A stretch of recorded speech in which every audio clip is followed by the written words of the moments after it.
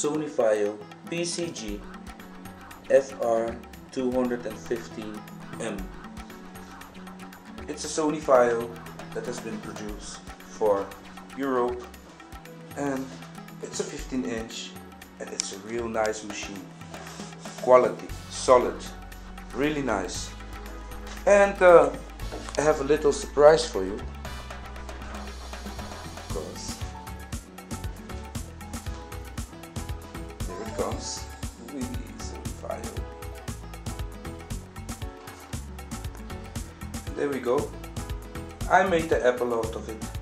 It's a Sony Vaio MacBook, now running Mac OS. This is the original boot time. So let's watch her from a distance. She's running on batteries, by the way. The battery is not that good. Runs for 15 to 30 minutes, but it should be enough to start up this laptop.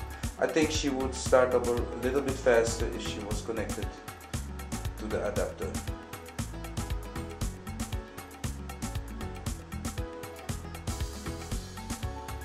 Real-time boot. Takes a while, huh? There she is, finally. Wee! Oh my goodness! Isn't that sexy? And this is not some transformation pack, eh? It's not. It's not a transformation pack. I mean, it would be silly to show you a transformation pack. That would be so silly. Let me show you about this Mac. Yes, I closed it. As you can see, it's Mac OS.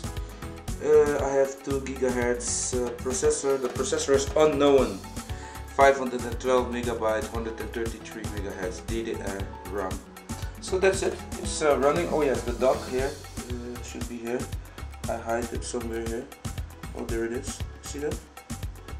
So this is like a Mac that is yeah, made from an old Sony Vaio. And you know, I had this machine on eBay. And let me tell you something. She's not for sale anymore.